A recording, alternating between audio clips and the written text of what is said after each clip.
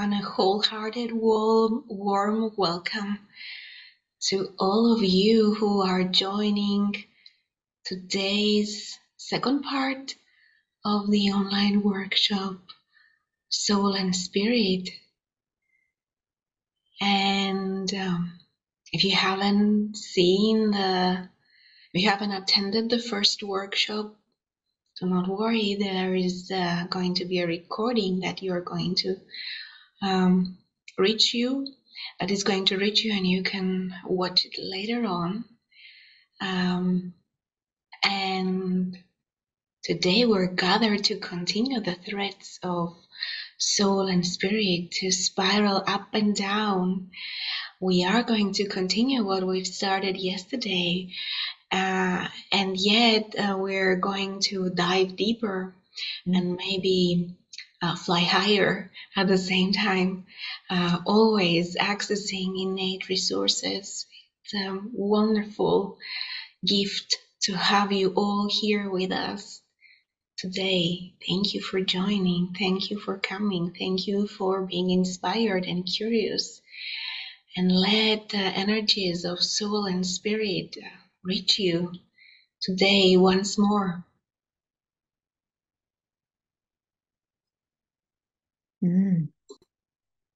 Welcome wholeheartedly and delightfully also from my side. And let us enter the realm of the sacred, and perhaps you have close to you a candle, and perhaps you have something to lit the candle with. And let's do this more or less simultaneously as a way to cross the threshold, to cross from this world, the middle world of practicalities, into these 2.5 hours, where actually it's a time that is not measured by minutes, but is measured by, I don't know, breaths, feelings, the way we are touched, the way we receive. And let us be inspired by this flame, this irresistible flame that burns, destroys, as well as reunites and rebirths. It's all in this little flame, little huge flame, that perhaps is also somewhere in your heart, in your core. Thank you, fire, for witnessing us. And perhaps you have also some sage or Palo Santo or any kind of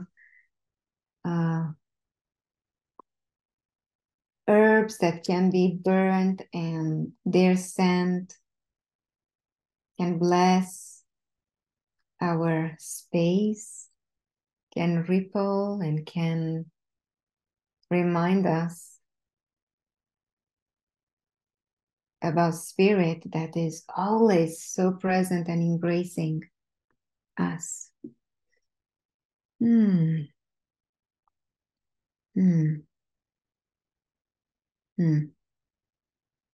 So let us land in an even more generous way, and be in the company of a poem, to continue with a poem.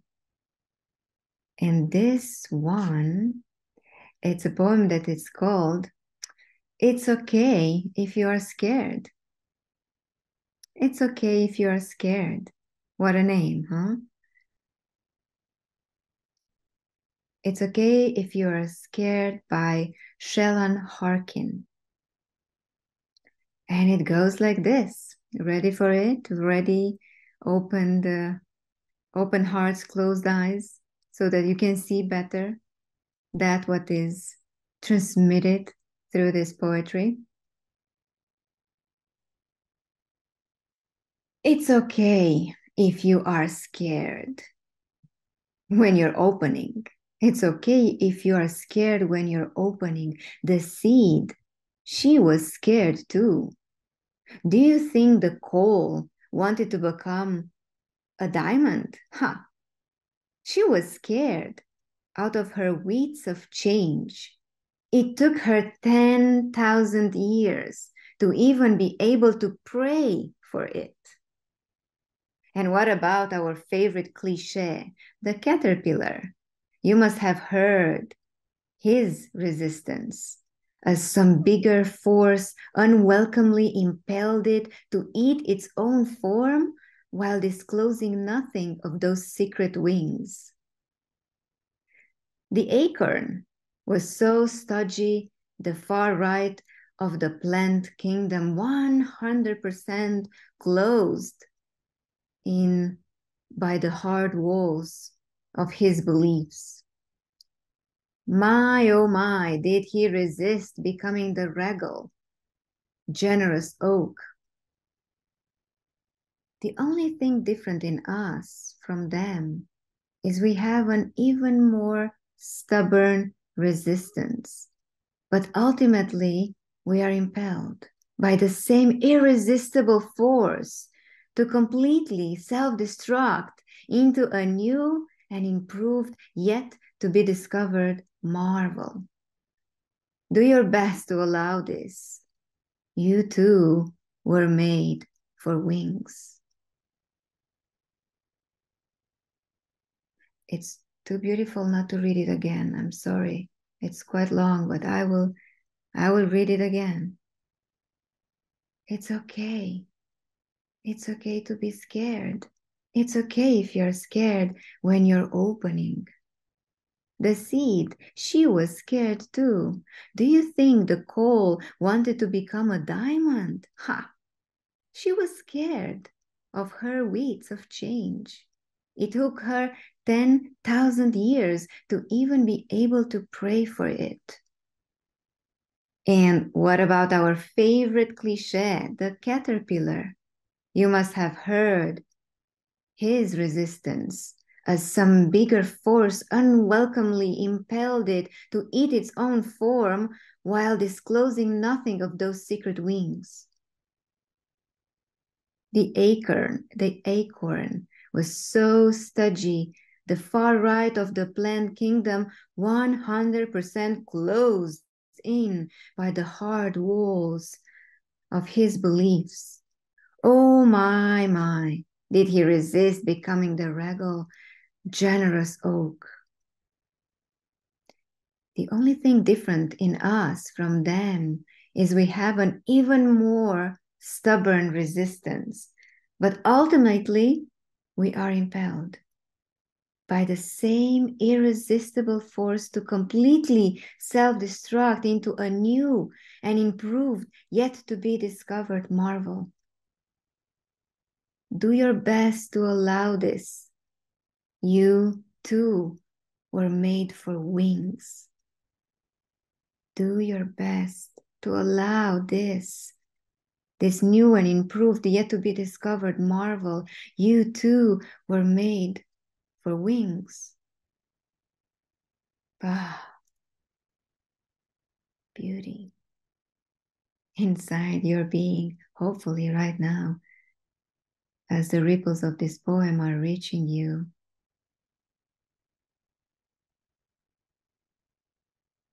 Hmm. Hmm. Just stay with the poem. Don't you worry about finding this poem, because this poem and other poems, the ones of yesterday and the ones of today, will reach you soon enough.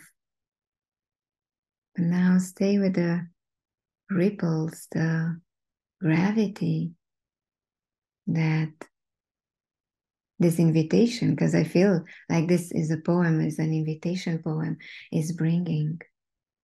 And maybe we can also close our eyes for a moment as I'm going to smoothly and gently, for just few seconds, well, maybe minutes, I will guide you through a short deep imagination journey.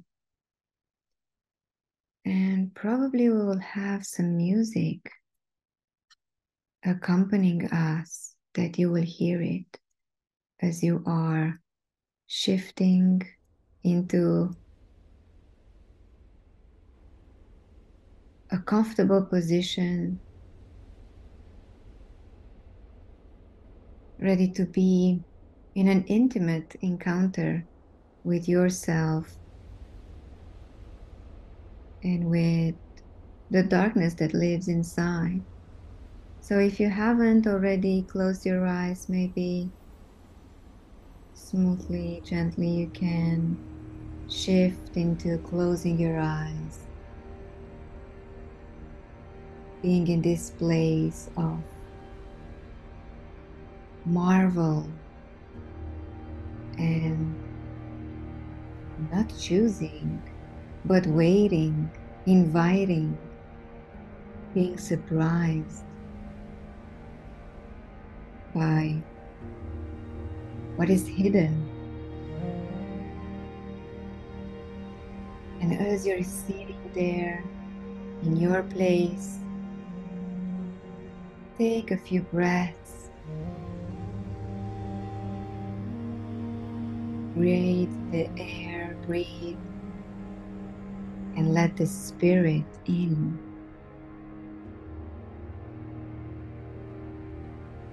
Let it in, traveling your body, finding all the places, all the hidden places of your body where spirit is needed.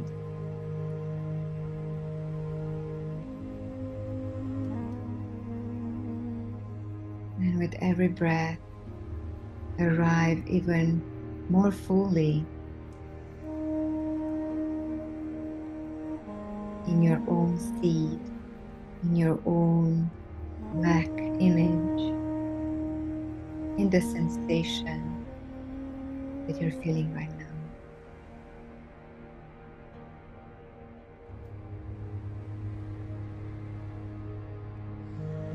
And making yourself available, opening yourself into the darkness, allowing the gravity to pull you down,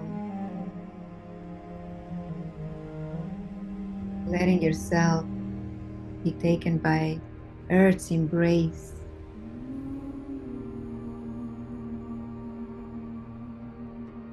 pulling you down, feeling perhaps your own very roots penetrating, penetrating Earth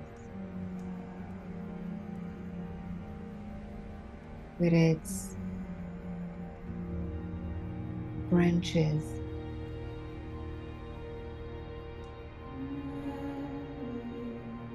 And let yourself be delighted by this travel down. Is it a succulent soil, humid, warm, ready to receive you?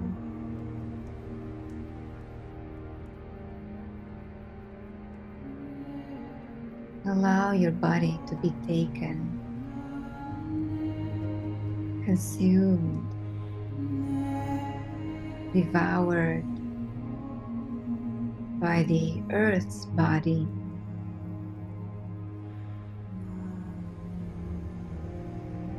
All the way, all the way until you reach the core of the world, the core of the earth, the very heart.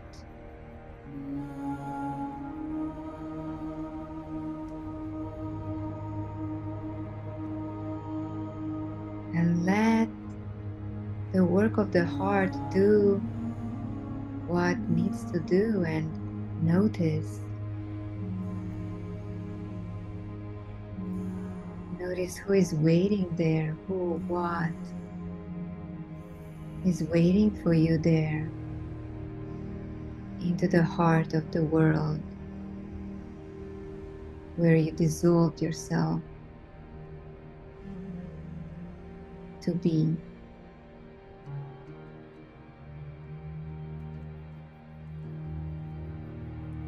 Maybe someone, something is around the corner.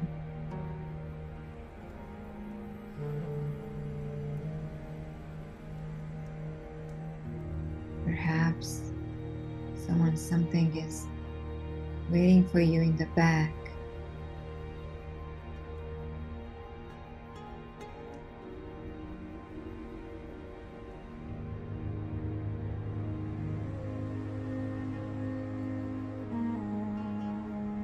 Wait patiently for the shape,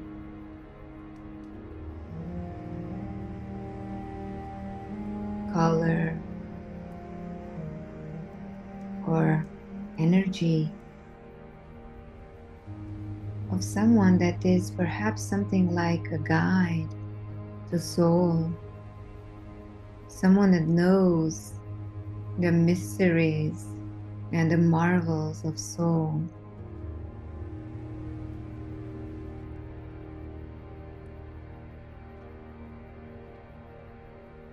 Perhaps you even want to engage with this one.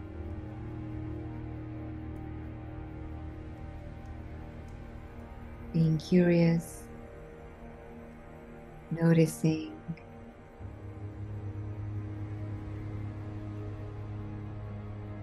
letting it affect you. Feel its quality, its presence. Perhaps it's someone or something that you've encountered before, or perhaps it's something, someone absolutely new.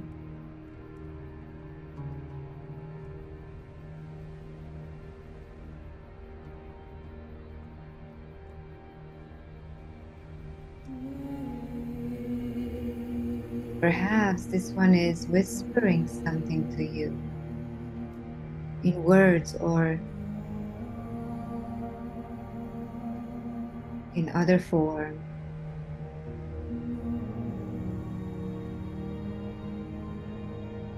Listen.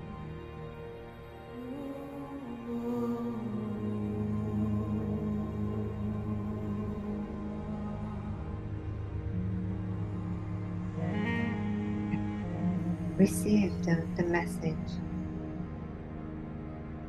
in your heart, maybe in your body.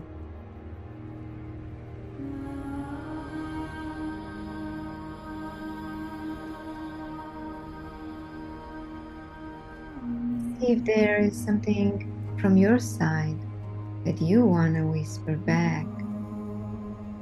Maybe in the form of a promise, or perhaps in the form of a question.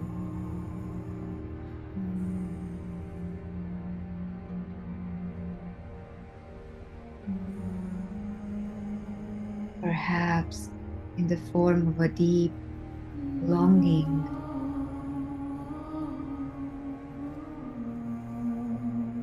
Whisper this, whatever it is, to this heart of the earth, of the world.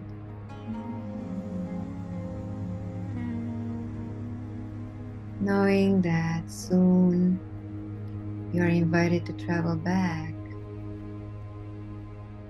having the possibility to return to this place wherever you have availability and a big enough curiosity.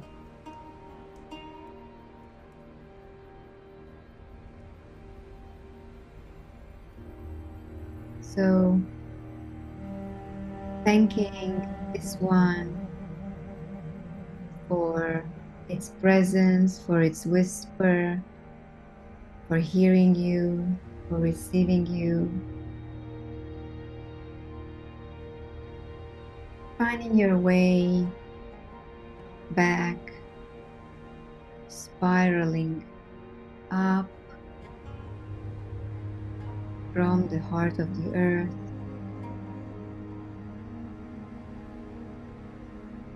Perhaps bringing with you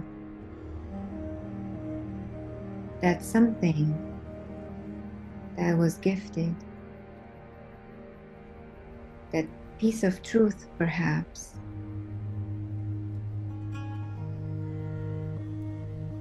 And finally, reaching the surface of earth,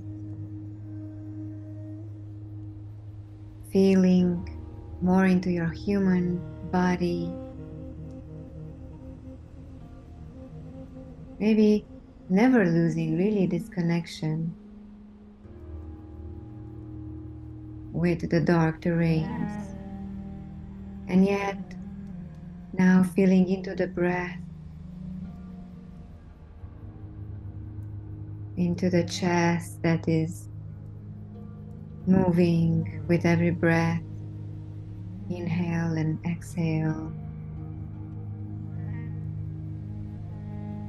And maybe even touching yourself, some parts of your body lightly in a way welcoming you back here in this virtual circle where soul and spirit are being explored and traveled through and felt.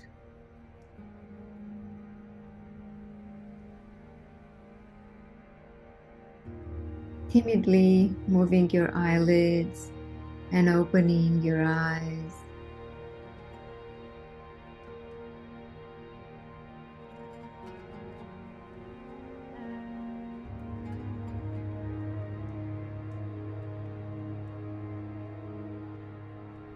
Coming here, back, maybe even ready for further, further steps, further waves, further ripples of this short yet deep journey.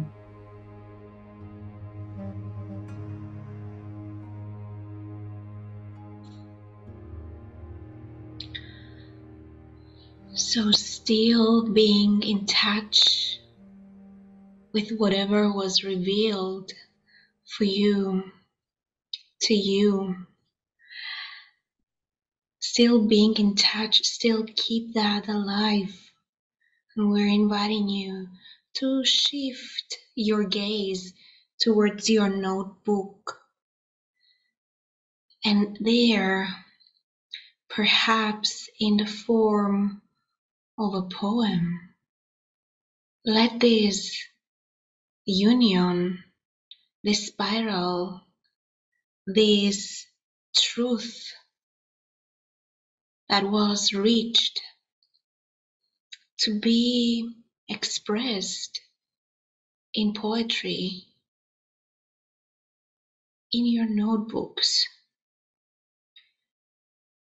Whatever has enchanted you, whatever has allured you, whatever has made you, scared you, from all the depths and all the highs and all the truths found in between. Yeah, and just go to your notebook and spend some time there. Let the words flow from your body into the pen, into the white sheet of paper. We're letting you some moments here with yourself and the poetry.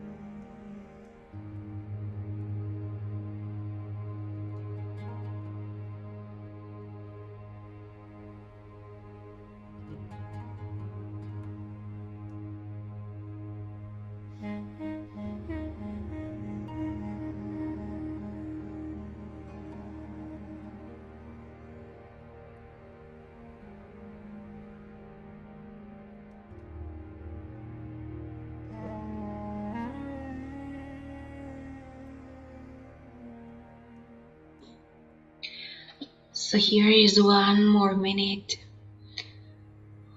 of working and playing with words. 1 more minute here.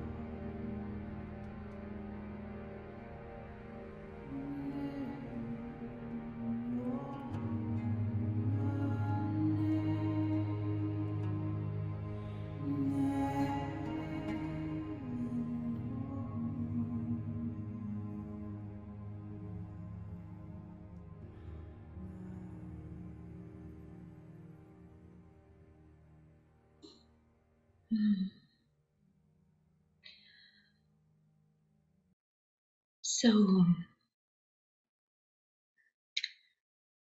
you're invited to go back to the beginning of what you wrote.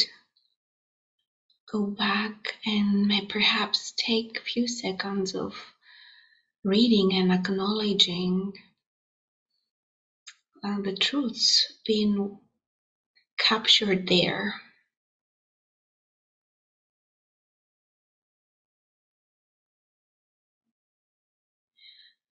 Maybe as you do it, there is a particular verse that holds the biggest amount of essence. Maybe underline that.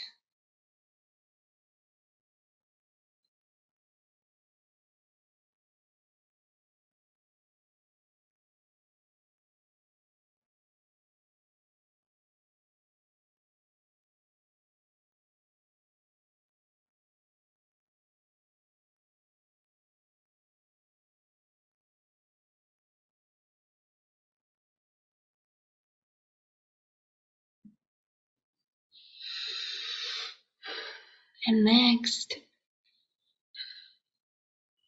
we're inviting you, if you feel called to perhaps drop this line of poetry, your line of poetry, here in the chat, knowing that once you drop it,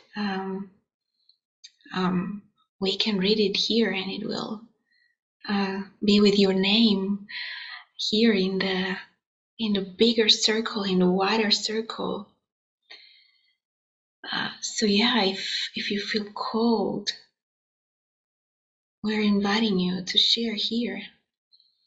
And this is a possibility of being witnessed. This is a possibility of being mirrored. Um, yeah. Wow. And just like we read poems of so many other poets, now we will read your poetry. You are the poets now. So yeah, just allowing for a few seconds, if there is for the lines to be revealed here in the chat.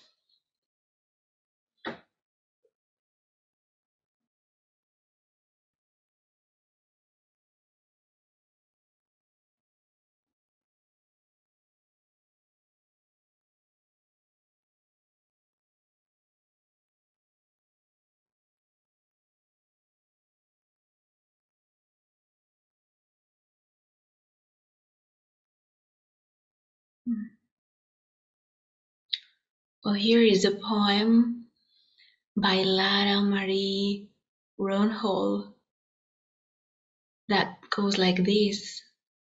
I'm one with earth, perfectly organic. I am myself right here, right now.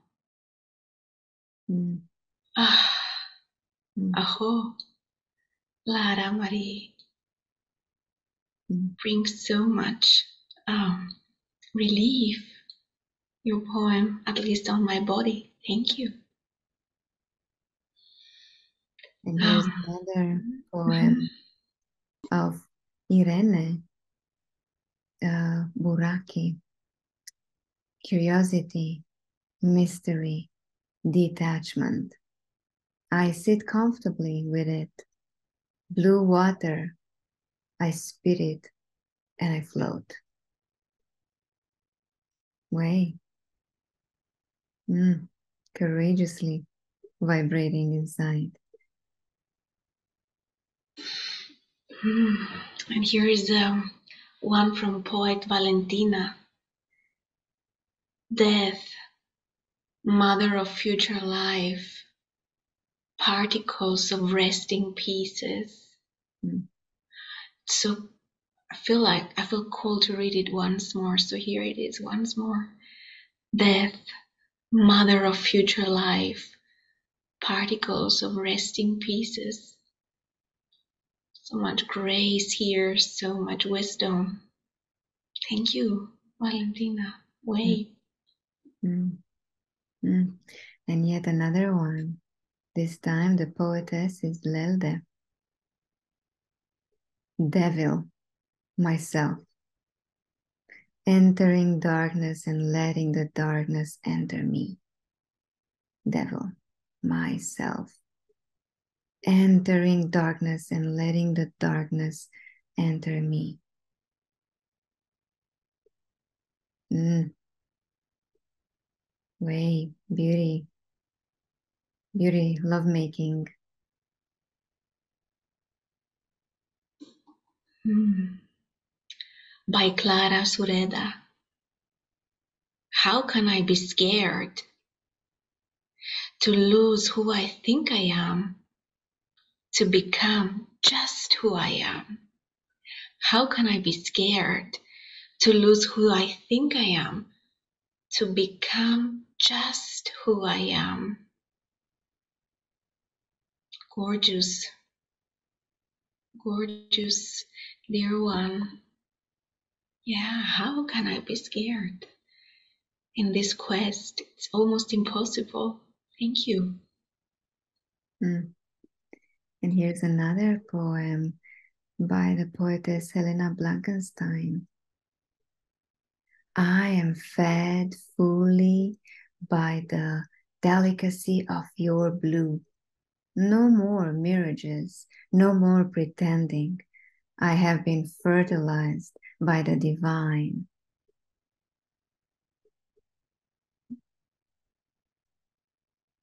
I am fed fully by the delicacy of your blue. No more mirages, no more pretending. I have been fertilized by the divine. Oh, so much allowance, so much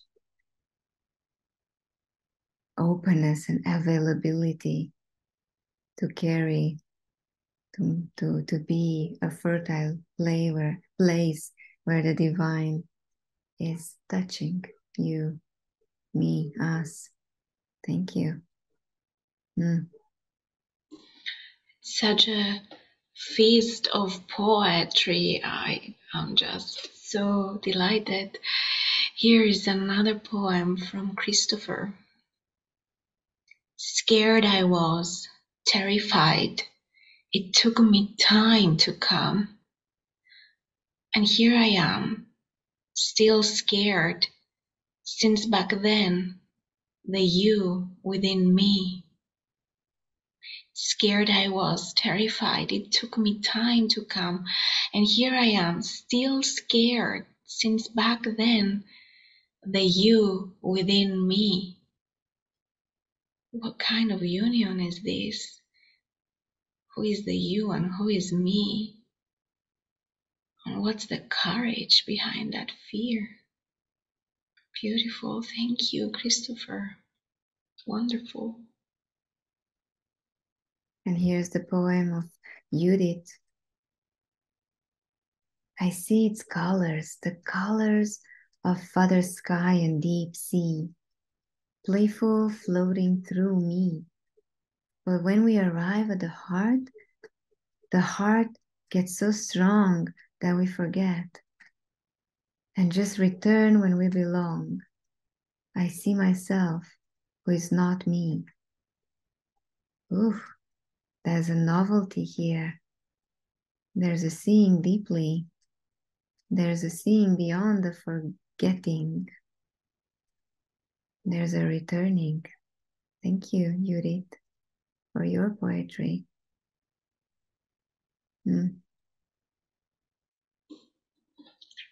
A poetry that gives the thread to another poet, Mada Botu. I hope I pronounce it right.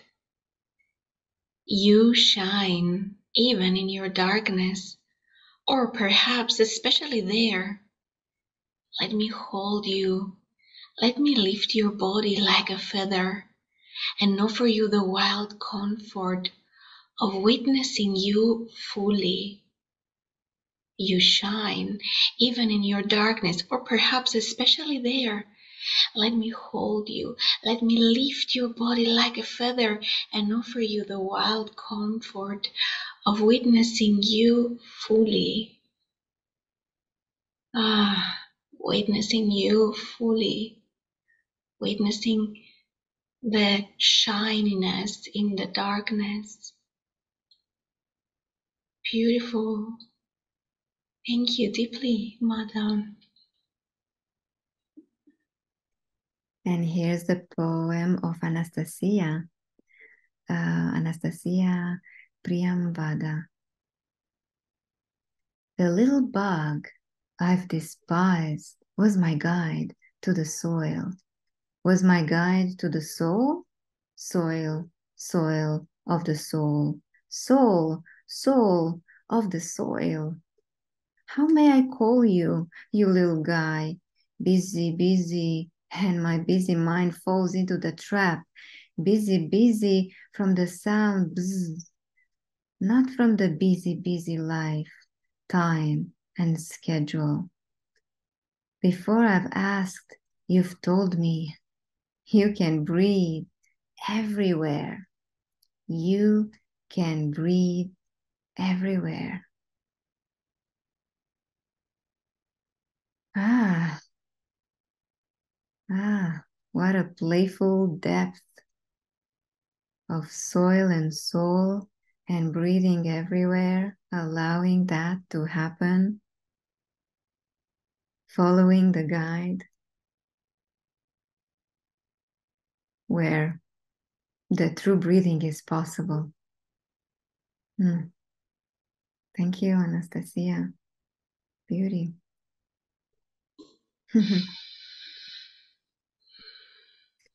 This one is by Emilia Zagrian. A stranger's car and my shadow are riding from the depths of the earth, almost defiant in his enthusiasm and taste for life. Where are you going? I asked. Wait and see, you'll love it there. So I looked back at my shadows, greeted him, and rose spiraling down back to heaven. Nothing but smoke, the purple light guiding me home.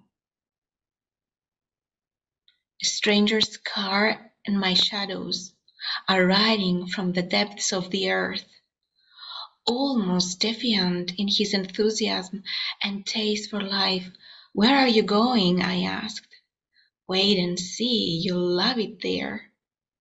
So I looked back at my shadows, greeted him, and rose spiraling down back to heaven.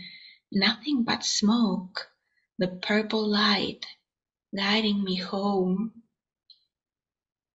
Wow, so wonderful.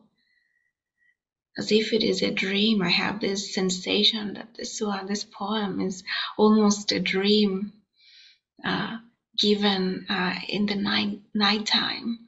And that's also where deep imagination comes, from that nighttime, from the deep, dark part of our psyche. And I love this. I rose spiraling down back to heaven, as if I'm going up, rising, but I'm spiraling down at the same time in this quest to reach home, home, home. Beautiful. Thank you, Emilia. Thank you. And we have another poem from Virginia Mano. Let yourself to be scared, and you will find yourself on the other side. Let yourself to be scared, and you will find yourself on the other side. Oof, what an invitation and a promise. Almost hearing like risk everything and you will be rewarded. We don't know what is on the other side, but is the other side, the other more frightening world. Oh, thank you, Virginia, for your contribution, for your invitation into the scary lens of soul.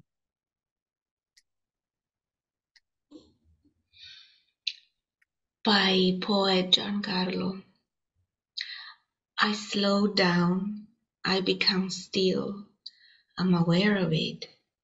It's when the body is completely unmoved that something can move. It's when the body is completely unmoved that something can move. Something so subtle, the truth of our fabric. Just so wonderful this. It's when the body is unmoved that something can move. As if you're witnessing the movement in the midst of the silence, in the midst of the stillness. That's where the truth is. The truth of our fabric. Beautiful. Beautiful. Thank you. Mm, mm. And here's another poem from Mihai Jakob. My wings have been cut down slowly, consistently by a nail clipper until the cuttings can no longer generate lift. Will I ever grow feathers again? My wings have been cut down slowly, consistently by a nail clipper until the cuttings can no longer generate lift. Will I ever grow feathers again?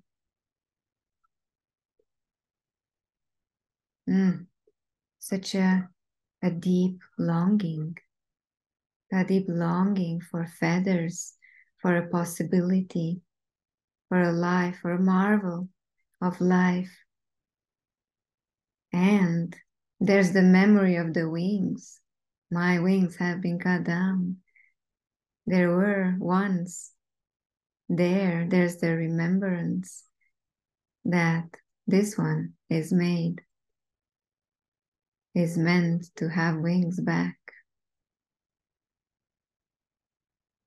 Keep on remembering and feasting into the question, will I ever, ever, ever grow feathers again? Thank you. Here's another poem by Lolo. Feel free to travel beyond the doubt. Feel free to move forward, determine your steps, or don't. Maybe just walk through your questions like if you were walking through fire. Thank you, Lolo, for bringing this metaphor that the questions are like fire and they're burning and they're cooking us. Questions that cannot go away. Feel free to feel the heat beneath your feet. Walking or just being, feel the burning of the questions. Questions that are bringing us in a quest. Maybe they're bringing you in a quest, in a search, in a journey. Wonderful. Just keep doing that. Thank you deeply. And here's another one, perhaps the last one, by Georgia Karalambous. Georgia Karalambous. Dark image, dark room. This is what I have in front of me. I accept it. I welcome it. I am here. I am still here. I'm alive. It scares me. This fear reminds me that I'm alive. And I continue. And I let the darkness consume me. And I see a dark shadow that looks like a soul. My soul, what are you trying to tell me? I feel you. I feel them. I accept them and I wait for their revelation. I let go into the unknown. I let myself in fear. I let myself in hopes that I will be reborn. Mm, mm. Such a detailed instruction of the deep prayer of offering yourself as a feast with everything that is happening inside, acceptance, delight, fear. You are very close and very ready to be consumed, to be taken. It's a courting poem almost for me, courting soul, enchanting, giving yourself in such a truthful way, in hopes, in fears, to be reborn. Be careful, you and others, what you're wishing for. Your wishes, your desires, your longings might come true. Thank you, Georgia, to you and to all the others that have shared, and the ones that have witnessed and have not shared. And nevertheless, they have their own poem. Wow, what a delight we created here together. What is this? We could never ever could have Eleni and I planned for this, really. Wow. Well, I hope you're fed. And although we haven't heard your voices yesterday, and not even today, your voices were not heard, but your existence, your living, your breathing through these images were heard. And yep, we are in the cauldron. Yep, we are here, still here, just to quote the last poem. We are here, we are still here. Delight. And just delight also from my side. I'm echoing Sandra's words. What a beauty and what a courage to show up here with your words or with your presence.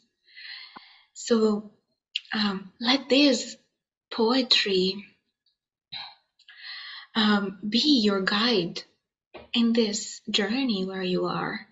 Let this poetry be your ally. Maybe it already encompasses the steps that you might need to take. Or maybe it shows the way already. And maybe keep it somewhere close to you. Revisit it again and again. Don't let it slip away. Whether you've shared it or no, um, keep it close to your heart. Keep going back to that. Yeah, just wow once more for this beauty revealed here. And with this, maybe with this astonishment, um, we may move on. So hopefully you are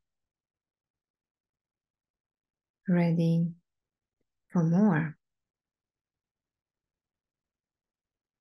And I will share my screen in just a moment here. I will share my screen with you all as we want to present you and to introduce you to the model of another model of Bill Plotkin, which is called the descent to soul. And just for a little imagination prompt, I will share with you just the image, the main image of this model. And you tell me if you see it. Oops. Yeah, okay, great. So yeah, it's more a drawing. It's more a metaphor, really.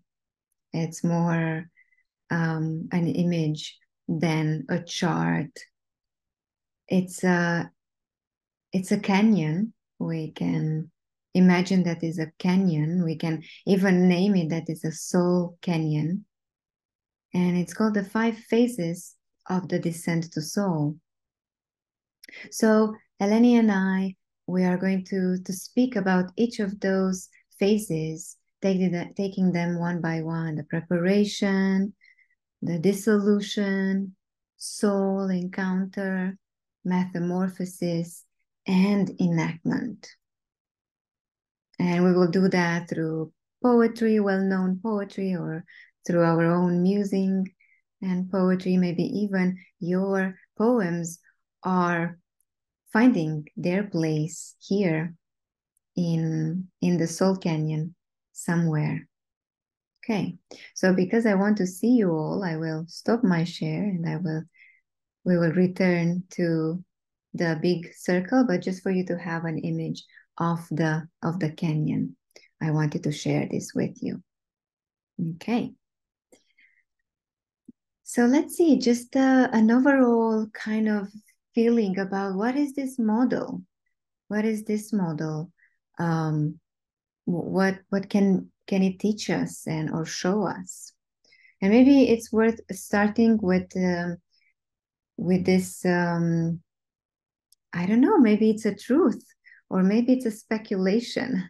Certainly, it is Bill Plotkin's point of view that our, let's call it, existential crisis is primarily because we are disconnected. We humans, I mean, we are disconnected from nature, from both the inner nature and the outer nature, from both the natures. We are disconnected. So we have lost the deep belonging to our natural world and to our own very souls. And he believes that this is kind of the challenge, the problem of the crisis, the human existential crisis, the developmental lostness in our psychological growth.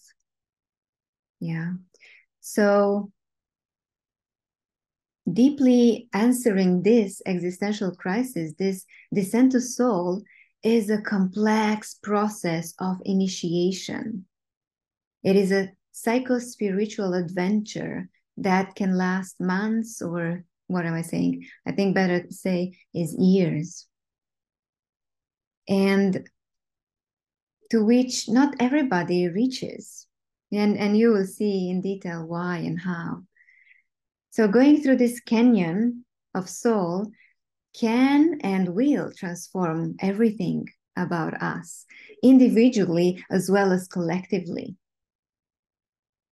It's a marvelous model that I love, I adore, I follow, and I am forever surprised by, because it's a model. It's in the making.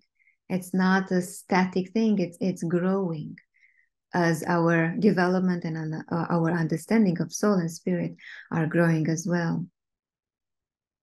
So let's see. Maybe in other words, the journey of soul initiation ultimately is the way to personal revelation or visionary leadership. The encounter with soul results in developing true adults, not by merely having the age of an adult, but by true adults that are developmentally adults and revolutionists and artists in the larger form of the word, because we are all artists of our own soul. Yeah, I believe this model helps humans to inhabit this ecological niche. Ecological because as humans, we are also part of nature, and we have an ecological existence. We belong as the trees and lakes and mountains and flowers. We are ecologically having a niche, a place of belonging, of true belonging. So it's a model that helps us find and hear and be found by our distinctive role that we are having on this earth. Is helping us, is supporting us follow that golden thread of our truth, our innate seed, the acorn that we are.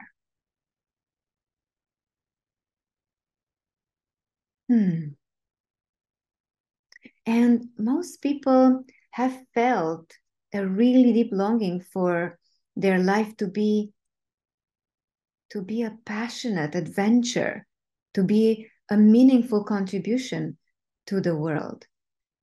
Many people have felt and are feeling this call, but few know or few are supported to make that become real, to reach that. Yeah, we are lacking mentors, we are lacking adults, and therefore we are lacking elders that know the journey of soul initiation.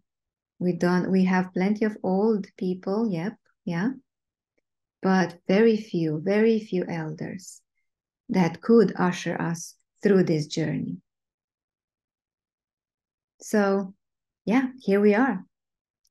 We are here grabbing this opportunity to speak about soul, and perhaps is beneficial, hopefully, for our own journey and for the ones that we are guiding and the ones that we are working with.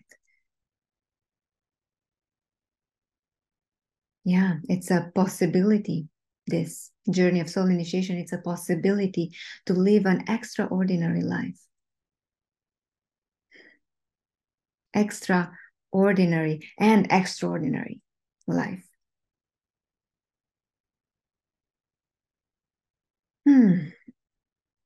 So, shall we begin or continue? Better said.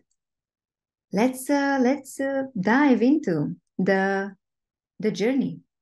So, as you remember, there's the canyon, and the first phase there on one side, not on the other side, but on the first side, the side that we are born, there's the first phase that is called preparation. And let me read you yet another poem that speaks a little bit about the flavor and what is the preparation about. And it's a poem by Rumi, and it's called Wake Up, Wake Up.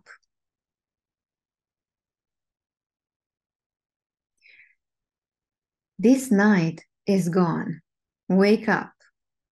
Abandon, abandon, even your dear self, abandon. There is an idiot in our marketplace selling a precious soul. If you doubt my word, get up this moment and head for the market now.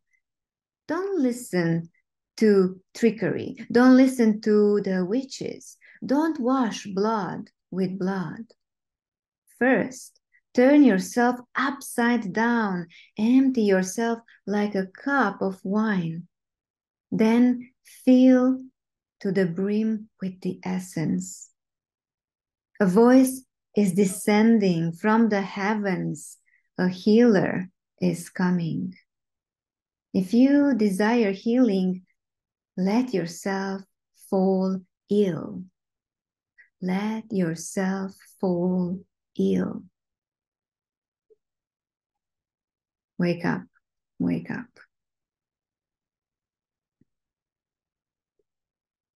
Yeah. So, preparation. I think I will say Bill Plotkin has something like that.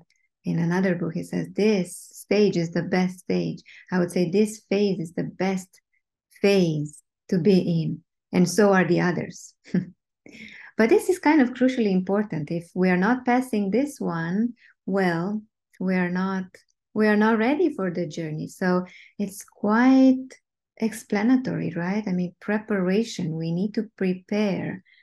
We need to prepare. We need to build the foundations of our ego, to mature it into an awareness, into a capacity that is able to hold the vision of the soul, which is risky, which is big, which is grandiose.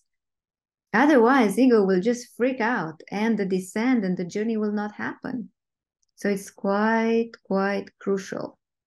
So here in the preparation phase, we are invited and we are demanded, actually, not merely invited, but quite demanded, to cultivate our innate human wholeness resources, especially maybe the parts of our psyche, the facets of our wholeness that feel most foreign or unexplored.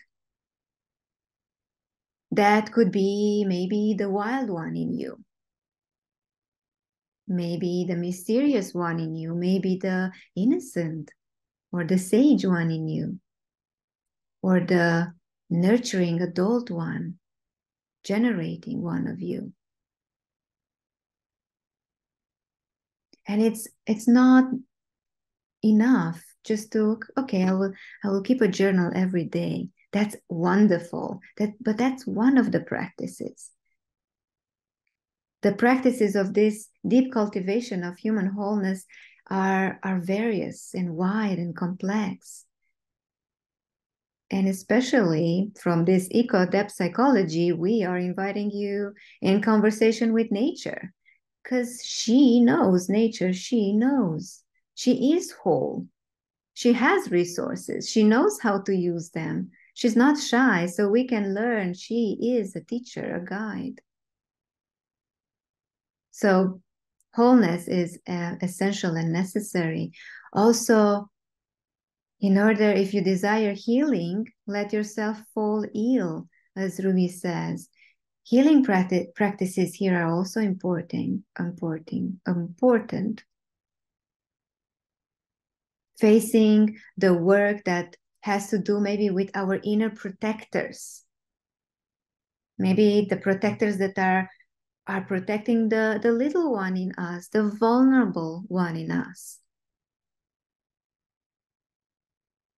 The protectors, the inner protectors, unless they are quite convinced that you are ready for such a grandiose journey, they will keep coming and they will keep protecting you too much of a protection and keeping you in your small story.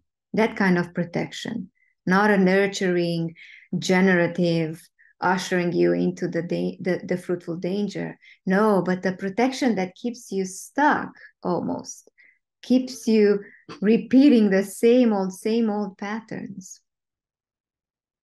And these ones, they need to be really sure that you are ready. Yeah.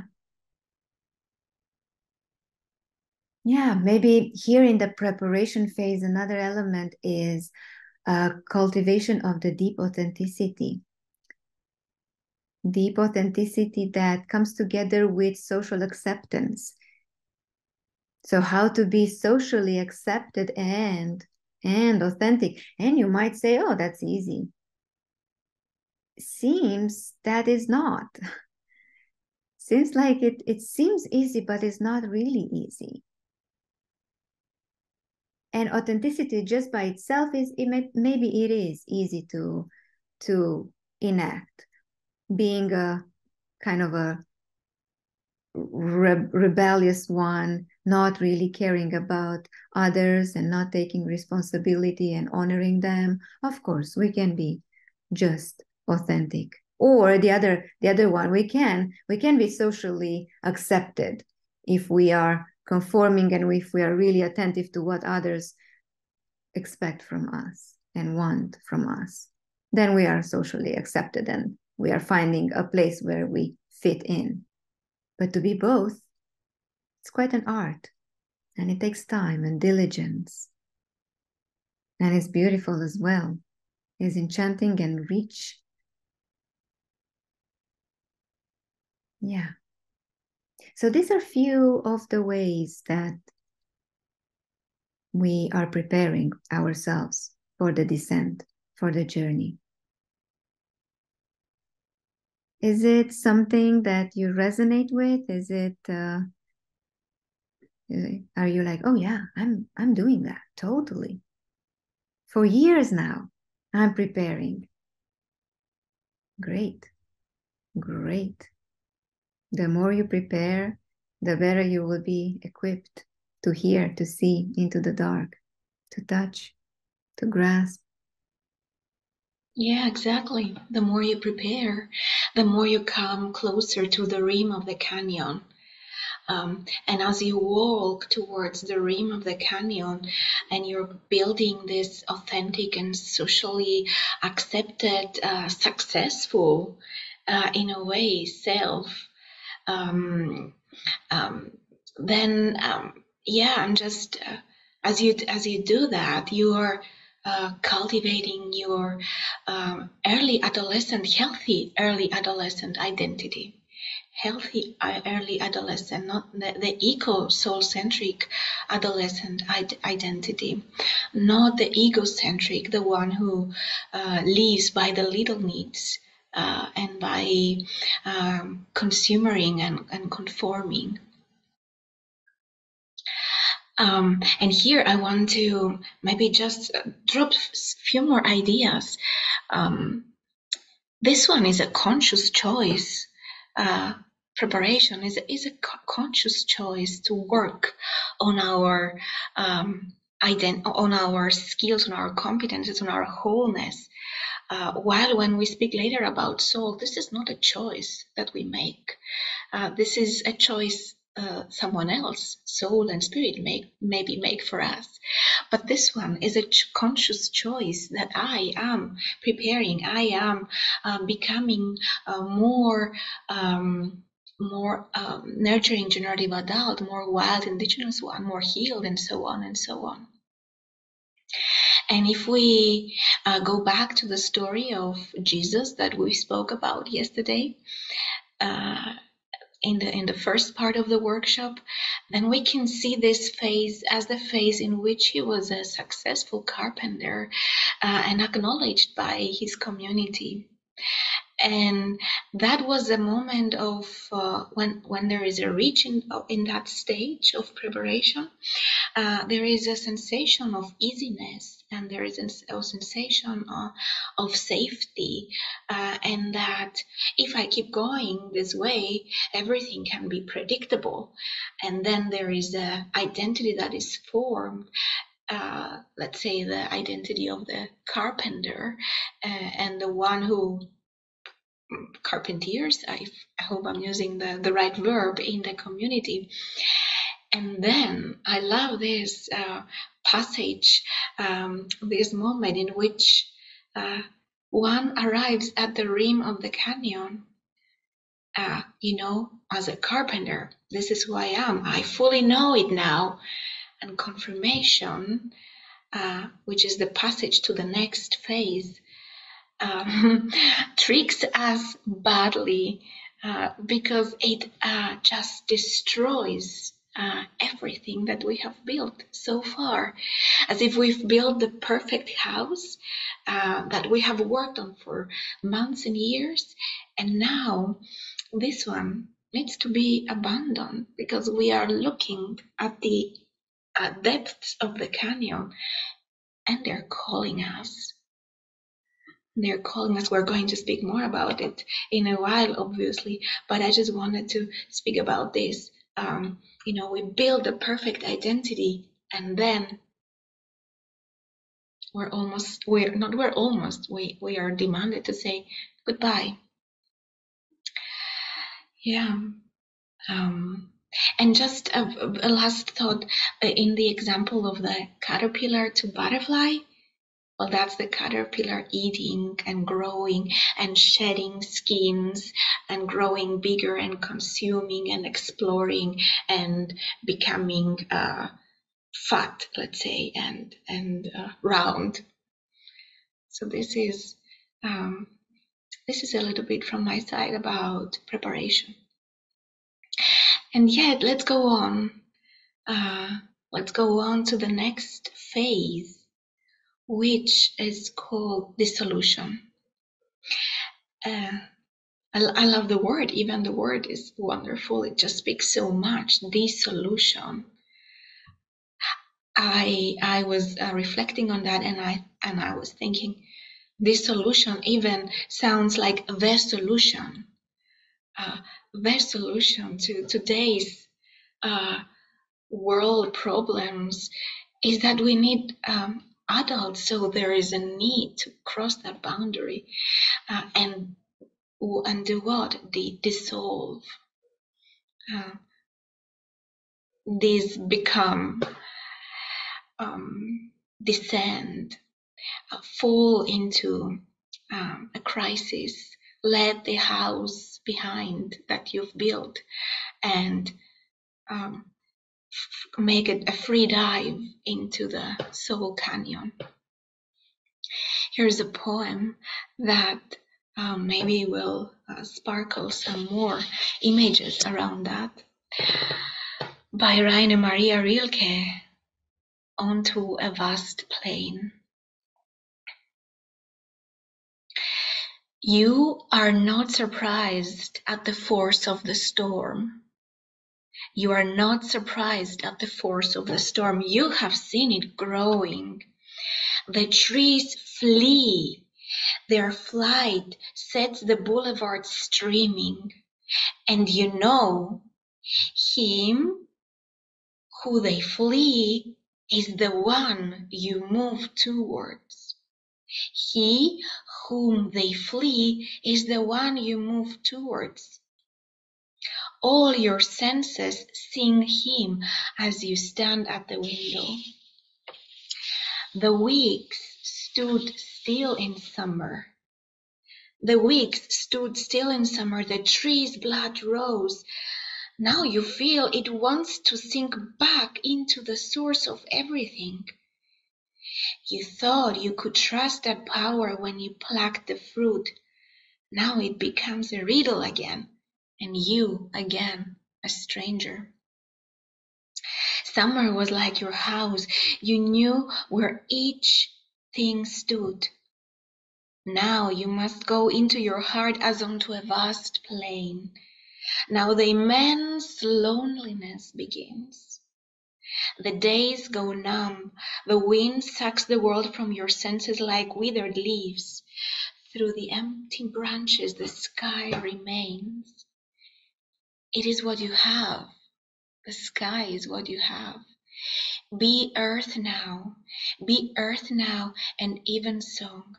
Be the ground lying under the sky. Be modest now, like a thing ripened until it is real, so that he who began it all can feel you when he reaches for you. Onto a Vast Plain by Rainer Maria Rilke, or Descending into the Canyon. Yeah.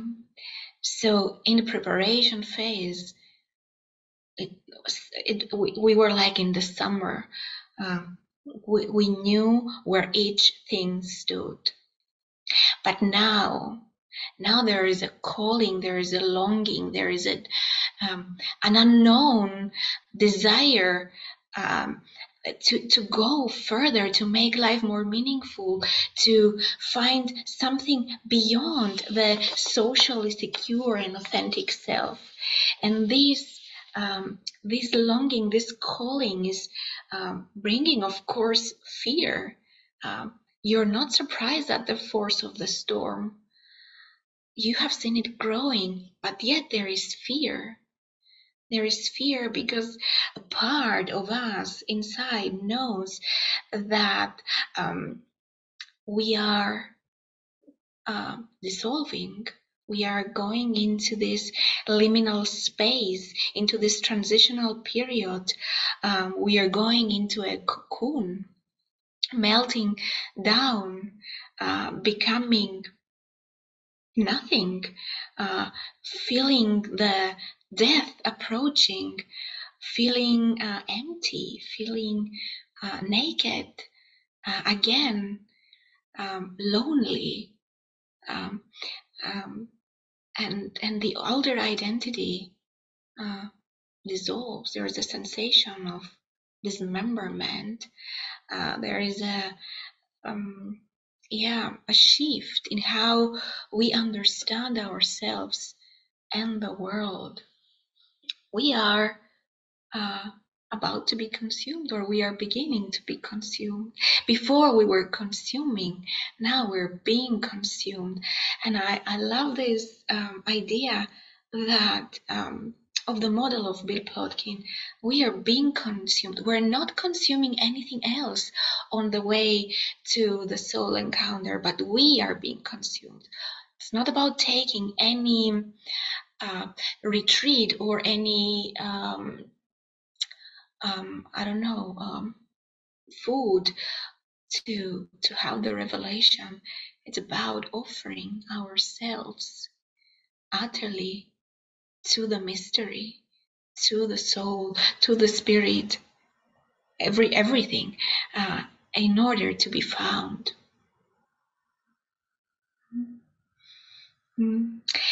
Yeah, and I'm just remembering your poems, questions you were speaking.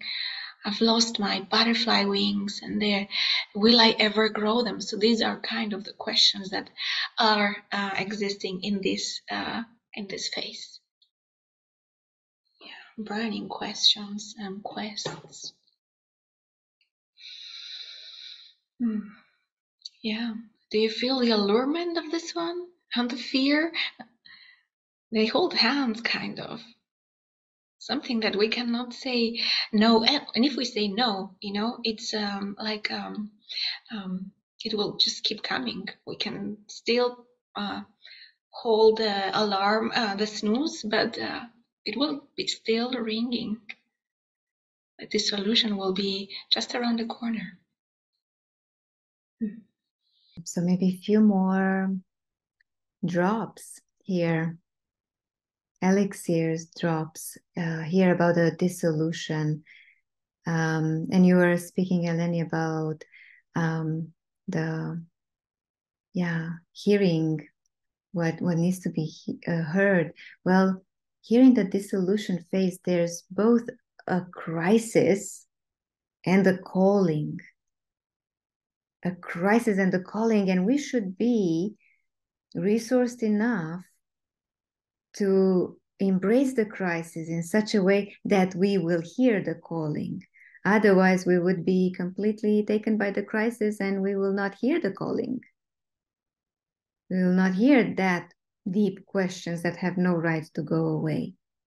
So there's both a crisis and, it's a kind of a cliche, the crisis. Any crisis is an opportunity. Indeed, it is.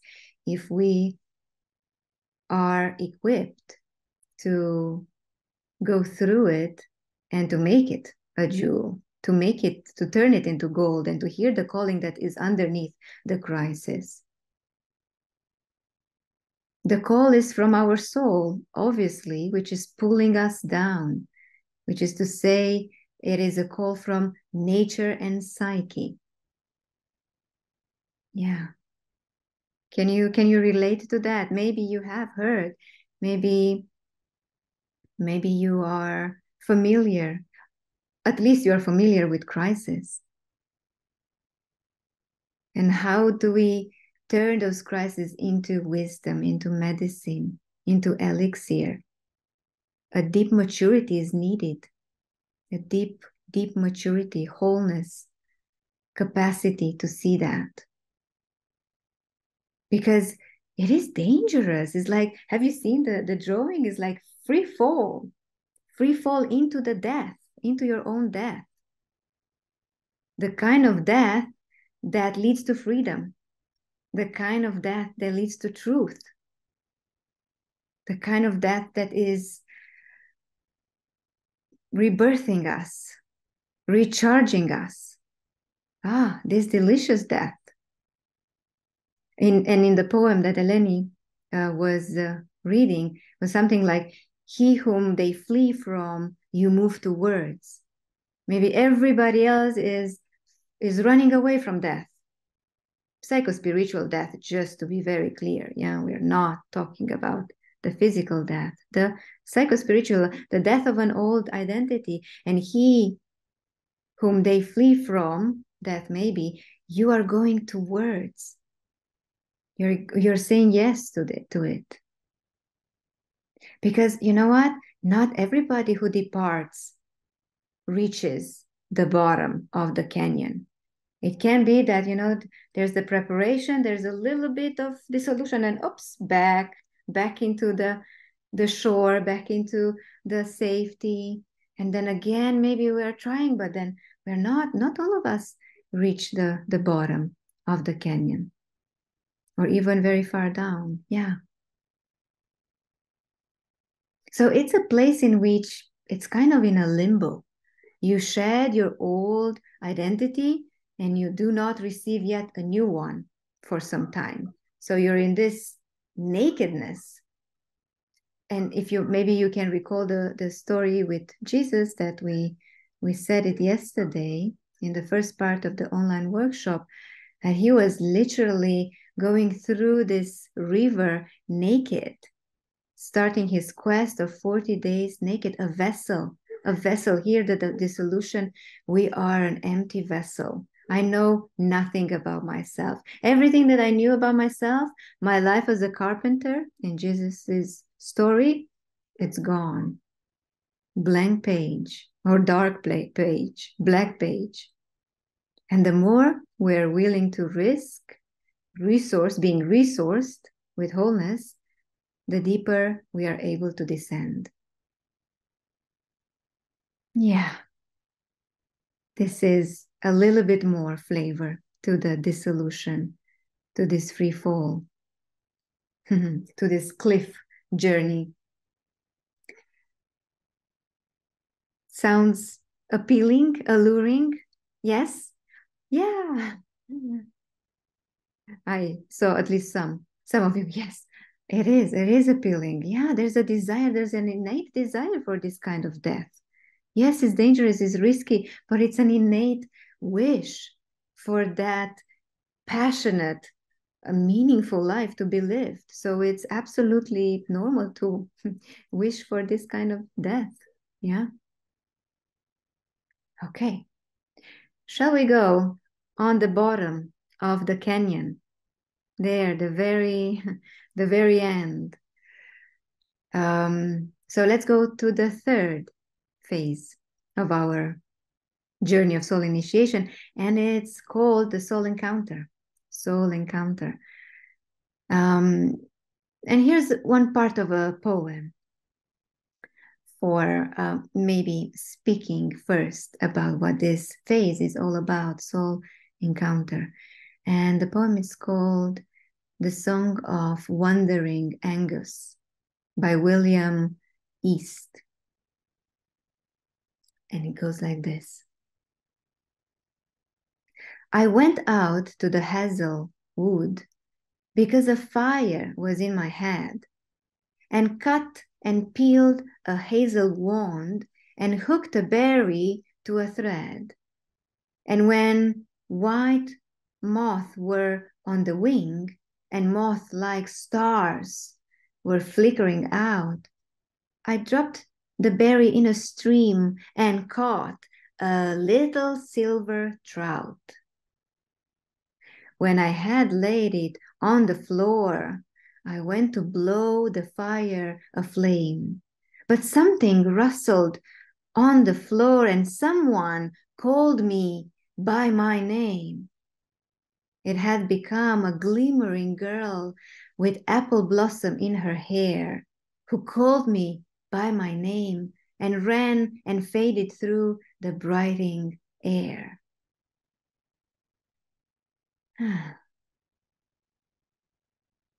I went out to the hazel wood because a fire was in my head. A fire in my head. Maybe this portion of the poem is describing actually the dissolution. A fire is my head. It's a burning fire. It's a crisis, as well as a calling to fish, or maybe to be fished. I don't know if this word exists, but to be caught, rather to caught, to catch. And then the second stanza actually is talking about the soul encounter. When I had laid it on the floor and I went to blow the fire aflame, but something rustled on the floor and someone called me by my name. It had become, it transformed this little silver trout. It's transformed into a glimmering girl with apple blossom in her hair who called me by my name and ran and faded through the brightening air. She didn't say much, but she did call him by his name. Didn't give a lot of instructions of how to embody this name in the world, but he heard his name. This is a bit of the felt sense, image, I don't know, sensation of soul encounter phase. Yeah, we really become here we're really utterly an empty vessel. And here is the place, soul encounter is the place of discovery of something unique about us. What is ours to be and what is ours to do in the world. Utterly ours. Uniquely ours. So this is a conscious encounter which comes from the subconscious. It's when the subconscious is, finally, after so much preparation and dying and all of that, finally we have a glimpse, a girl who is calling us by our true name, a glimpse of it. And that calling changes everything. That radically shifts our experience of who we are, of our world, of our possibilities. it is what happens only when we are reaching the depths. That's why it is on the bottom of the canyon. Namely, visions and revelations of our unique ecological niche are being offered. And we are feeling somehow that we are part of the greater web of life. And this comes in a way both as an ecstatic, utter truth, a blessing, we could say, as well as a burden, uh, um, a heavy responsibility, and we feel the consequences if not doing the work. We feel the consequences of not doing, not embodying that true name that the girl, meaning soul, whispered us when we were in the hazel woods, maybe perhaps. And this whisper, this image, maybe this bodily sensation can be revealed in many ways, in many places, out in the nature. It can be revealed, or it can be revealed or touched or heard while we are engaged in different soulcraft practices that are sparkling and are inviting this encounter with soul.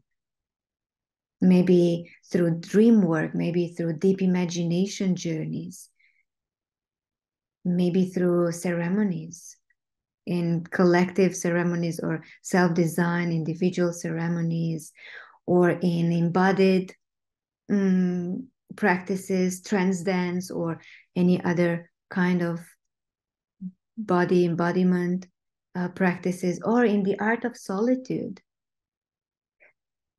in the story with Jesus, right? He's choosing, or rather said, the calling, the torment chose for him to go into the desert, into the solitude, into nature, empty bellied, without eating, fasting, questing, asking for a vision, for the vision, engaging with, I don't know, I want to say the art of dying, the art of really saying goodbye, so that we can have the space to say hello and welcome. Grief work. There's so many practices that can usher the soul encounter. And what does the soul encounter actually reveal? Maybe, well, we have mentioned so many times already, but nevertheless, we are mentioning again. It reveals your ecological contribution, the place, the ultimate truth, maybe in a poetic language, in a not so cognitively understood kind of way. And it's in that moment, when you are called by your true name, it is profoundly moving. That particular moment is profoundly touching. It's sacred. It's like you cannot really say it in a restaurant over a beer.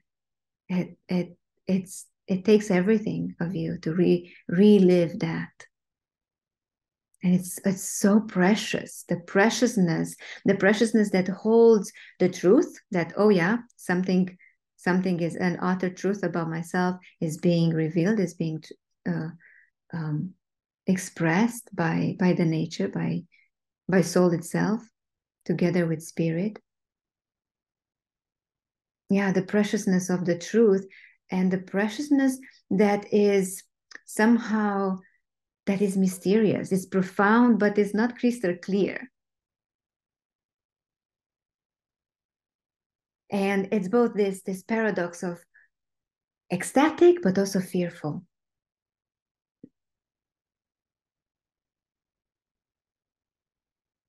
And maybe one more flavor to the soul encounter, to the moment, is that you have a profound understanding and knowing that the embodiment of it will change not only you, but the whole world. And when I say the whole world, is of course your community, but who knows, maybe the whole world.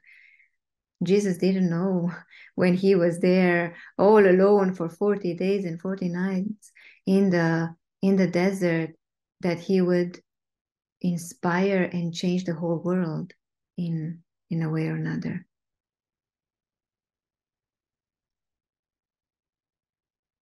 Yeah. So maybe I have put a pause here, and I'm inviting Eleni to maybe weave more and add more to this beauty. Mm. Oh, yes, it is a beauty. We can speak for hours about this. I have the feeling. So, yeah, everything will be utterly changed. Everything will not be the same from this point on. And this revelation, as much as it comes with feeling blessed and responsible, it also comes with a sense of grief. A grief for all the time we didn't know about this. Because we were gifted with this, from the very first moment we arrived in this world. And yet it took us maybe 20, 30, 40, 50, 60, 70 years to come to this conscious knowing that I am gifted with a soul, with this particular way of being in the world. So there's a sense of grief, and then there is a sense of hope at the same time that, oh, I now can see the way of utterly belonging in this world. And I can see the way I can utterly contribute and be in service in this world. So in that harshly noticed moment, quoting now another poem in which you move from that world to this world, there is a small opening in which we feel all these altered state of consciousness, because soul encountered is an altered state of consciousness. It's not everyday kind of consciousness. Something is shifting drastically. And there is the sensation of, what? Wow? Really? And then, not long after, our little ones, personalities and protectors, are coming in to tell us, no, this is your imagination, right? It's not true. This is they want to challenge us. They want to doubt what we have just had, because it doesn't make sense with the mind. It cannot be explained. It is something beyond. It's really spiritual. It's a spiritual journey. So they are finding their way to doubt and let us forget what we've just, or push away what we've just encountered. And that's why in the preparation phase, wholeness and working with the personalities is really, really needed. Because the subpersonalities will come at the soul encounter. And the wholeness, the ego needs to be strong enough to say, no, this is actually who I'm meant to be. I feel goosebumps now. This is actually who I am. This is the deepest way of being authentic in the world. And I hear you, little one, who says this is not true and this is not that. But I'm open to what has happened, to what I have been gifted. And I love this word. We have been gifted. It's not a choice now. It's a gift we receive. So yeah, maybe that's about the soul encounter. It's kind of remembering, really. It's kind of remembering what we forgot. And sounds delicious. What do you think? Yeah, sounds delicious. Only if. Mm. Only when, not only if, only when. Only when we get there. Yeah. So let's move on. What happens after soul encounter?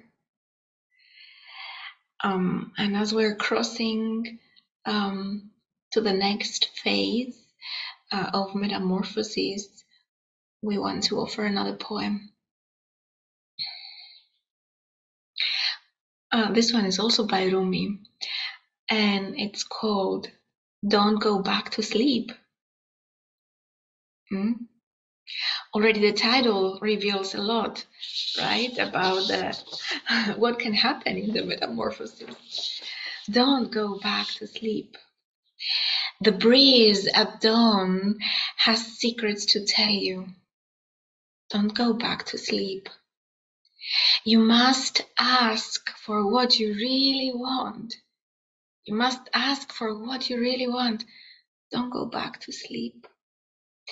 People are crossing back and forth across the door sill where the two worlds meet. The door is round and open. Don't go back to sleep. You must ask for what you really want. Don't go back to sleep. People are going back and forth across the door sill where the two worlds touch. The door is round and open. Don't go back to sleep. So there is this door just where the two worlds meet, the soul world and the middle world. And there is a door that is round and open, and is inviting us on an ascent now, climbing up on the other side of the canyon, knowing that the one who is climbing up is not the same as the one who dived down. Knowing that even the word of this phase, metamorphosis, means change of shape, the new shape. So this one is a new shape. It's a Greek word.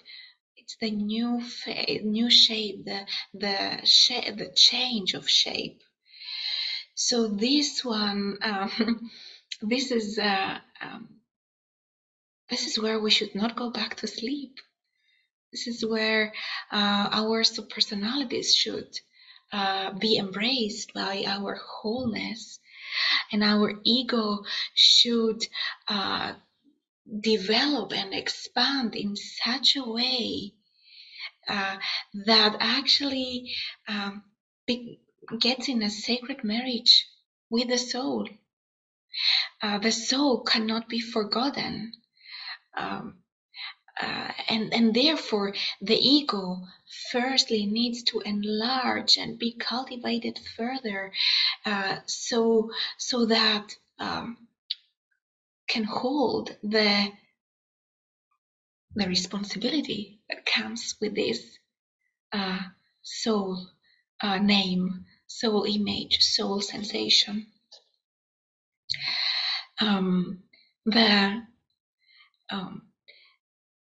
There is maybe how can I say that? Let me see.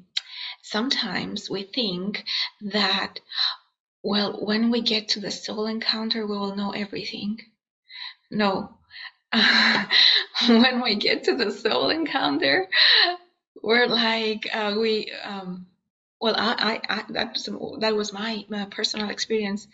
I knew less things about me than before. I had more questions about me than before. And the biggest question probably is how is this name, is this sensation, is this soul translated into the middle world? How is this gifted to the others. How can I work with that? How can I be that? How can I embody that? And now there's a whole new set of burning questions. Going back to Lolo's poem, walk through the questions as if you walk in the fire. I love how we quote now these poets here. Yeah, so there is also this how, and this is a burden, and yet the soul image keeps us going, hopefully. And metamorphosis takes time. uh, everything takes time, but metamorphosis should take or its time organically. We shouldn't hurry, and yet we shouldn't delay. So metamorphosis requires work, work and effort, and being in an ongoing conversation with the soul. Uh, um, Soul discovery is not the end; it's just the beginning. I'm just going to repeat it. Soul discovery is not the end; it's only the beginning. And sometimes the way of returning is longer than the way of getting there. So metamorphosis is this bridge between the vision and actually offering it, and it takes time. As if we think of the cocoon, um, and where the caterpillar has dissolved completely and has become a soup, and then with the soul encounter, the imaginal cells of the butterfly are activated, and then the butterfly is becoming it's becoming real. It's on her becoming, on its becoming. And yet the cocoon should not be opened until the butterfly is fully ready. And yet the cocoon should not be opened much later than the butterfly is ready. Because what will happen to the butterfly if it opens too soon, or if it opens too late?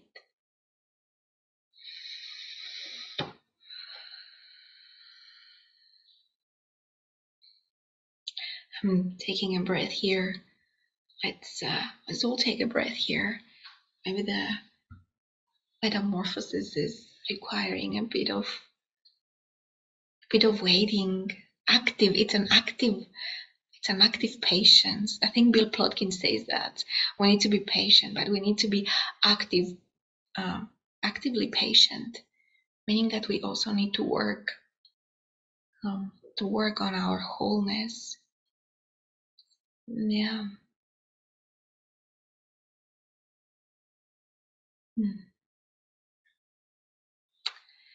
Yes, Sandra, you may continue. So I'm taking this thread that you just spoke about. We have to work on our wholeness. The work of wholeness actually it's a never-ending journey. It's not only in the preparation that we need to work on the wholeness.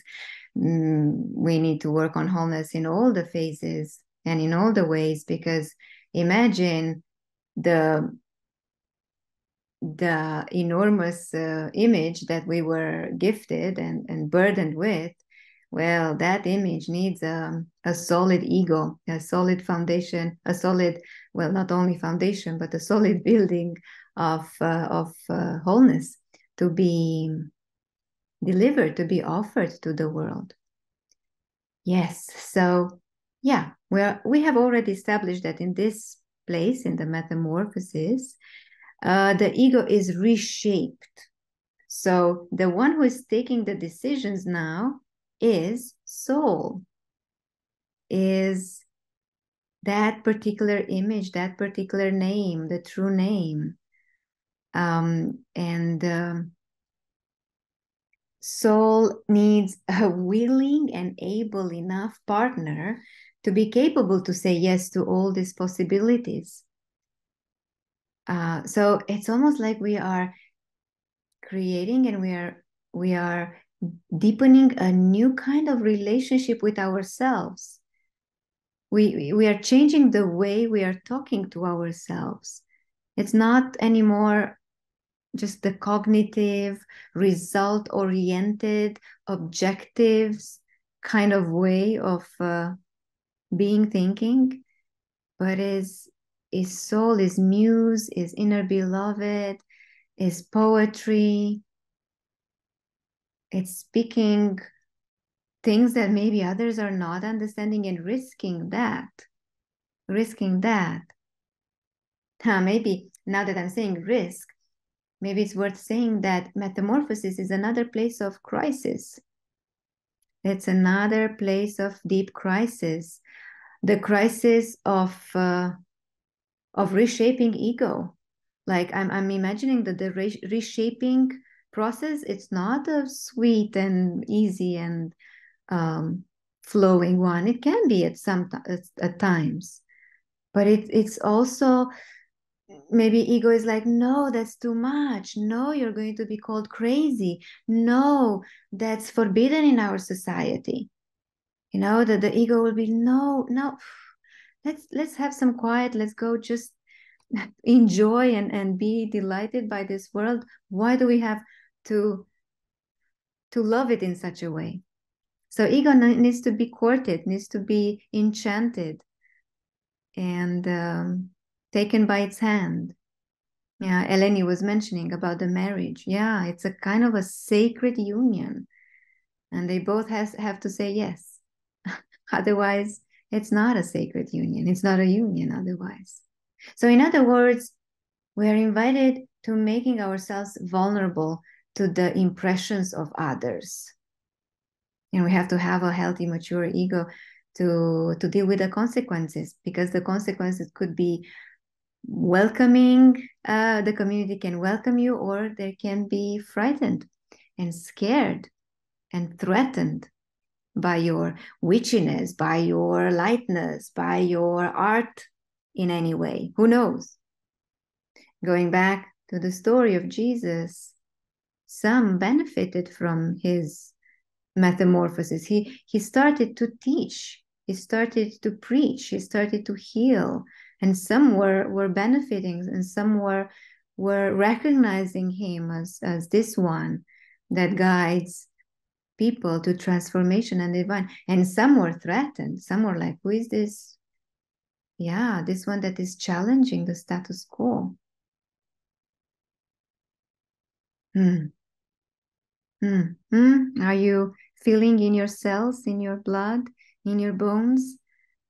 This is the place where metamorphoses take place, there, inside, in the bone, in the blood, in the cells. And maybe just one last idea here in the metamorphosis is that maybe a good question to wake up with, just, to wake up from the long night where you are really paying attention to the dreams, but then you wake up, and maybe a question to ask yourself is, what can I do today to get a little bit even closer to my soul image, to my soul poetry line? What is the threshold that I need to cross today so that I might express myself as this person, as this creature, as this archetype of mine, as this god and goddess, because we are all gods and goddesses, not only Jesus. But what is that? Is it a conversation? Is it the way I speak? Is it the way I breathe? Is it the way I walk? Is it something that I will offer to my community? Is it something, a conversation with one of my parents? What is something that will usher me closer to this image? Yes, metamorphosis. Okay. Feel it, imagine it, maybe lived it, and maybe you're living it. Shall we go to the other side? because now we're still in the crisis, in the climbing, in the whew, shaping, reshaping. So let's go on the other side. What was the poem? Dare to be scared, because the scariness will usher you to the other side. Something like that. I'm paraphrasing one of our poems, right? So let's go on the other side. And the last phase is the enactment. And Eleni said, on the previous phase that soul encounter, or I think you said about soul encounter, it's not where everything ends, it's where everything begins. Well, hear this, enactment is actually not where everything ends, but where everything begins. Damn it, we thought that we are done, huh? And we are just starting. I mean, the enactment is the art, making the art, the individual art, available. But let's hear a poem first. A poem that speaks about enactment. And the poem is called Cargo by Greg Kimura. And maybe you also know some of these poems. I know for sure that some of you know some of these poems, and now you can even have a deeper understanding that why we have chosen this particular poem for this particular phase, or this particular poem for soul or spirit or whatever. It's just another lens, another lenses to feel into the poems. So anyway, Cargo by Greg Kimura.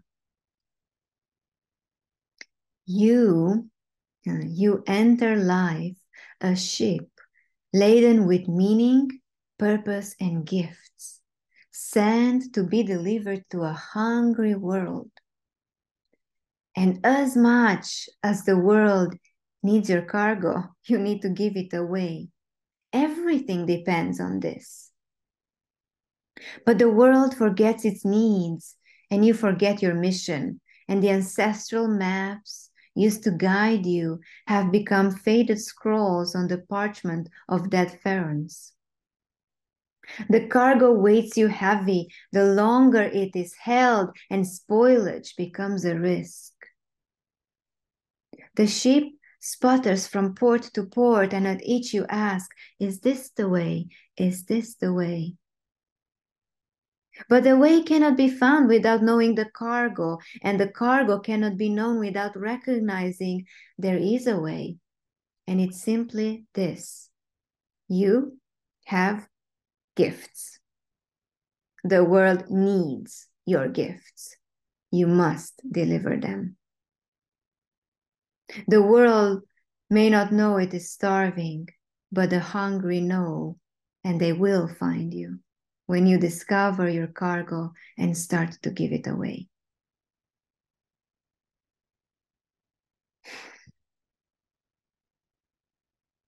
Yeah. Yeah, this poem speaks about the world which is hungry, hungry for you, hungry for your soul,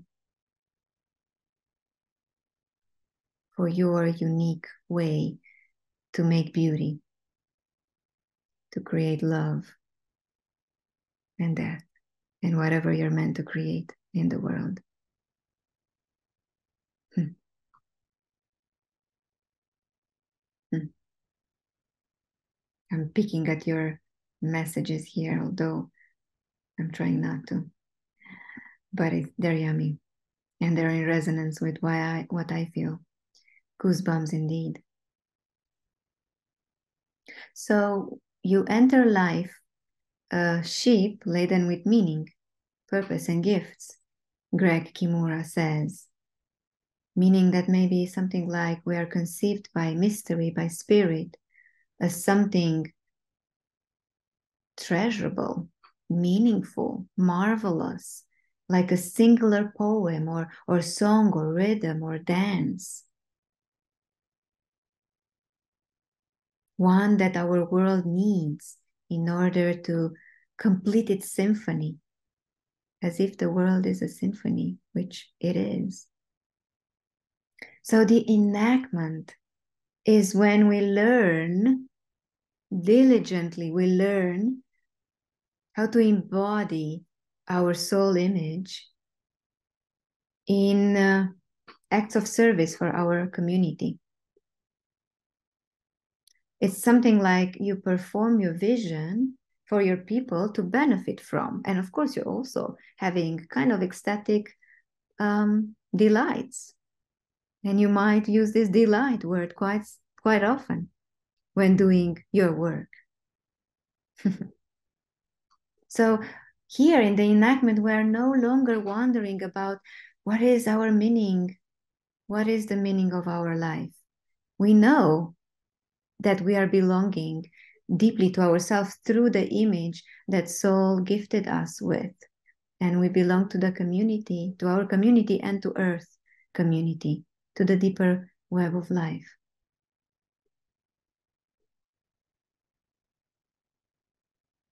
And I think I want to read what Bill Plotkin refers to what a true adult is, because we were speaking about adults and that the journey of soul initiation is ushering us, and the result is true adults, visionary leaders, artisans of cultural transformation and revolution makers. So yeah, I'm reading from the journey of soul initiation itself. So he writes here, what do I mean by a true adult?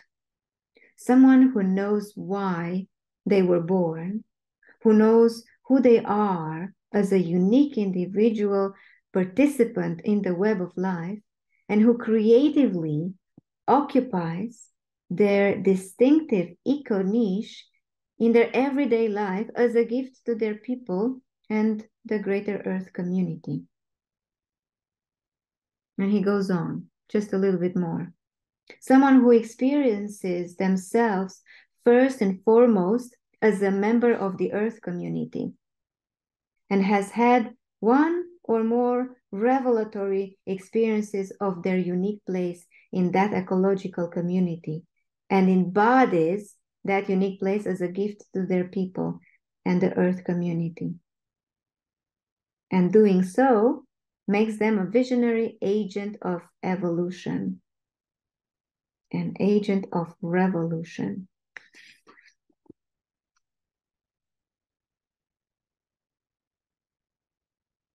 Quite a definition of what a true adult is. And again, I'm pointing out something obvious. Adult here we don't refer to the age, but about actually we refer to the journey of soul initiation. A true adult has been traveling down there the canyon and is returning completely different and gifted. And maybe you have kind of grasped that a true adult has one or more encounters. So we can travel this soul canyon more than one time. We travel once and we are kind of taking these phases one by one: preparation, dissolution, soul encounter, metamorphosis, enactment, and then we can be in maybe several places, and we can be gifted with multiple soul encounters that just ushers us just deeper and deeper on the bottom of the canyon. Our unique ecological niche is not changing. That is something that we are born with. But the ways, the mythopoetic identity, the ways we are embodying our soul is changing and is developing. Because we can choose some ways, well, Bill Plotkin calls them delivery systems, some ways of offering this soul to our community. It can be, we can be poets, we can be architects, we can be guides, we can be dancers, and so on and so on. So these are different ways of embodying that center image, that center golden truth. and that life itself is a forever journey. And once that we travel through this canyon, we will return. There's always more preparation. There's maybe life circumstances that ushers us into a deep dissolution yet again. There's the juice and the gift of the another soul encounter, and so on. And then with the soul encounter, it must be a metamorphosis that is going on there. Does it make sense to your soul and heart? Maybe to your mind and brain, it's a little bit, oh wow, it's complex. And it is very complex. And at the same time, it's quite simple. You prepare, you die, and you're deeply rebirthed. Okay. I see enactment as the place where finally the question how has answers. And these answers is the delivery systems. And again, I want to just underline that it's not about the work we do for making a living, because maybe we still have the work we do for, making a living and financial security and raising our children and so on. But maybe we enact soul in a very different way. And this is the part that soul stays as a gift to the world the same forever. If you go back to the story yesterday of Jesus, we spoke about how the legacy of his soul was is still felt by us today. And similarly, we might feel the legacy of other embodied souls just by maybe walking in the forest or being in the street or just being here, right here. And we would feel that. We do have the legacy of so many poets that we refer to. And yeah, I lost my thread a little bit, but I hope you follow my lost thread here. And I just want to add maybe just one thing. I think if we reach that place, we kind of know how to move on. And I just want to give Bill Plotkin's example, who said that I hope I recall it correctly, that he had his first soul encounter at some certain age, and then 20 years later, all these models that we're now talking about have reached him as delivery systems. So that's quite a lot, 20 years.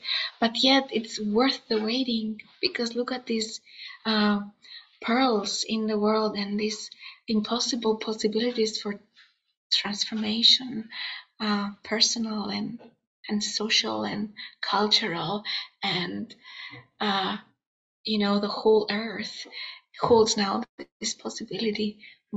By he's waiting until the models have reached him. His delivery systems are crafted in such a way. So I just wanted to share that, how we taste now the gifts of somebody whose soul has been enacted. Yeah, hopefully we are getting there. Hopefully more and more, hundreds and thousands of people are getting there, and hopefully the whole earth is vibrating that kind of enactment. Then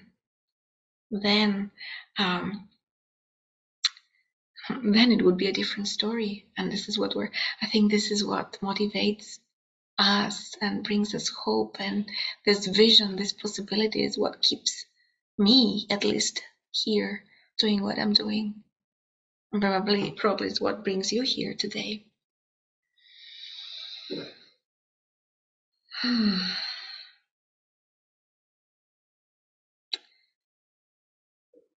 Well, wow. Once more. Wow. I kind of feel called to maybe a minute with ourselves, maybe a minute with a notebook again, just to put down, I don't know, keywords, or just let everything sink, or acknowledge what is there, what has happened, what you have just welcomed inside of you. So 1 minute with the notebook.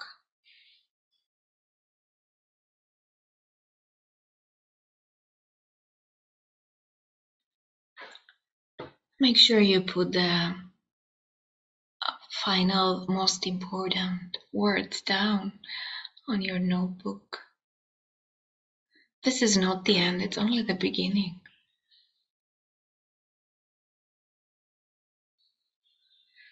Where will these words take you, and this poetry with which you started with, dear poets and poetesses? Only mystery knows, only spirit knows, and perhaps the uh, conspiracy between the soul, your soul, and the spirit. And as we have been spiraling up and down, accessing innate resources, uh, being in the skies and in the wombs of the earth, let us not go back to sleep. Now, this poem for this, whatever has awakened now within you, let us not go back to sleep. Let us remember. Let us stay here. Let's continue the thread. And let's mindfully, uh, mindfully and humbly return to the candle who has been accompanying us all the time.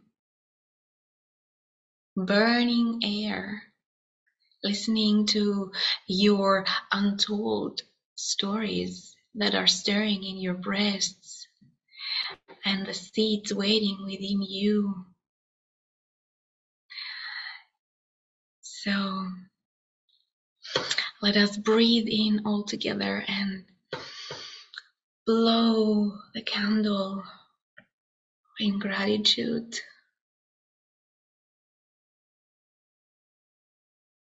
Deep gratitude, dear ones, for being with us today again. What an active patient you had with us today. Thank you. Thank you for choosing to be here. Thank you for choosing to be part of this. Thank you for making your steps towards the soul journey just by being here, or just by being frightened of that. It's all steps towards that. Thank you. I'm deeply honored. I'm echoing Eleni's words, and maybe the words of one of our poems. Let everything happen to you, beauty and terror. Just keep going, finding soul and finding spirit and being shaped and informed and delighted by their love and by their gifts. My way of saying appreciations for being here, still here. I love that. Thank you. And I just cannot avoid saying that, although I know we're a bit over the time, but I cannot avoid saying that. When we were planning this with Sandra, we thought, oh, maybe we have too many poems for you today, but seems like You wanted more poems, and you were ready for more poems, and uh, you are you are the ones who feast on poetry, and your own poetry. So seems like soul and spirit did their own work, and we Mhm. are just as servants of these ones. And Yeah. perhaps you are a living poem yourself. Hmm. And maybe I will drop the perhaps. You Yes. are a living poem yourself. Yes. Mm. Aho. Yeah. Yeah. So, thank you. Thank you. See you next time. Mhm. Hmm.